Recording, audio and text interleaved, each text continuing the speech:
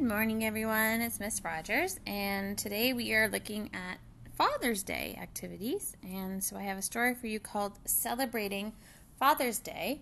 Father's Day is for special people. And it's written by Donna, Marriott, and illustrated by Keiko, Motoyama. I hope you like it. Today we are going to make Father's Day cards.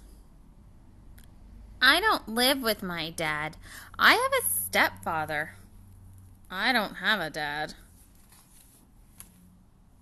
You can make a card for any man you love and respect. I'm making a card for my dad. He taught me how to ride a bike. You can see his picture of him and his dad, and it says, "To my daddy, happy Father's Day." I'm making a card for my grandpa. He reads me a story every night.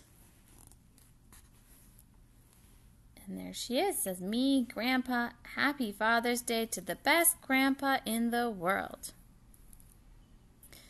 I'm making a card for my uncle. He takes me to the park.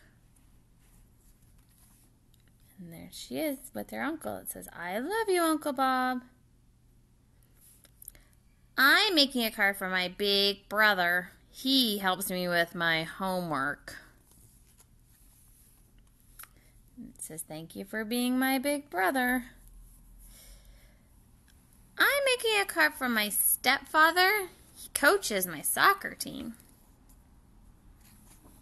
And there they are together playing soccer. Happy Father's Day. Father's Day isn't just for fathers. Father's Day is for special people. And I hope you have a great Father's Day. Bye-bye for now.